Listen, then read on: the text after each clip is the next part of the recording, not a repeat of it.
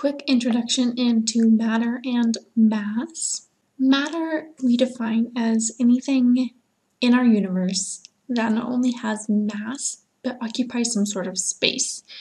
And typically matter is going to come in three forms, at least three forms that we're typically concerned about in living organisms. Either a solid form in which the shape and volume of that matter is fixed, a liquid form in which matter takes the form of its container, think like water, right? Or when matter is a gaseous state, it fills up the container, it expands to fill up the entire container. So matter can change between these phases, between these states, but regardless of what state it's in, it always occupies space and it has mass. So you may have heard the term mass before, and it may have been interchanged with weight, but that's a common misconception. So when we talk about mass, we're really concerned about how much matter is in an object, and how much matter is in an object is a relation to how many atoms are in that object, the density of those atoms, how tightly packed in there, and what type of atoms are they? Is it going to be mostly oxygen atoms or carbon atoms, or are we going to have some lead atoms in there,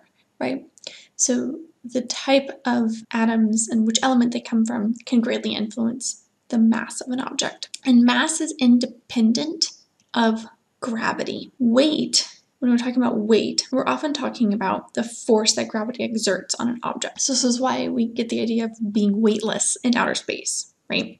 The amount of force that gravity exerts on an object is directly proportional to its mass. So the mass will remain the same, regardless if we're on the moon or in outer space or here on Earth, but the weight will change. Often when we are measuring mass, we can measure how much force it takes to accelerate an object, because force equals mass times acceleration, and we can solve for the variable mass there. But usually when we're in the lab, we compare our sample to a known standard, something that has 10 grams of mass or 1 kilogram of mass, to evaluate what the mass of our sample is. Even though matter can change state and molecules can rearrange from one form to another, from one type to another, regardless of any chemical changes that might occur, the amount of matter, how many atoms are in that system, as long as that system is closed, the number of atoms in that system will remain the same.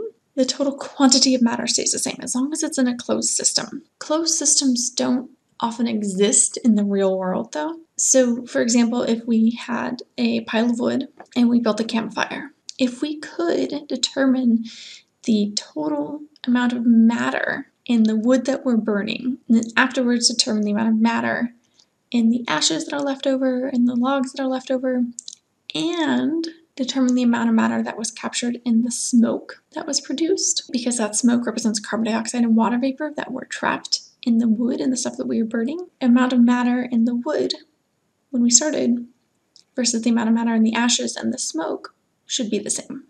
So closed systems are not common in the real world, but we can assume in labs sometimes that we'll have a closed system. So another example is when we eat food, right? We're eating matter, we're eating molecules that are composed of atoms. We rearrange those molecules into different forms, we break them down, and the amount of matter remains the same. Some of it gets absorbed into our tissues, some of it is excreted as waste, whether they're carbon dioxide or water or other forms of waste.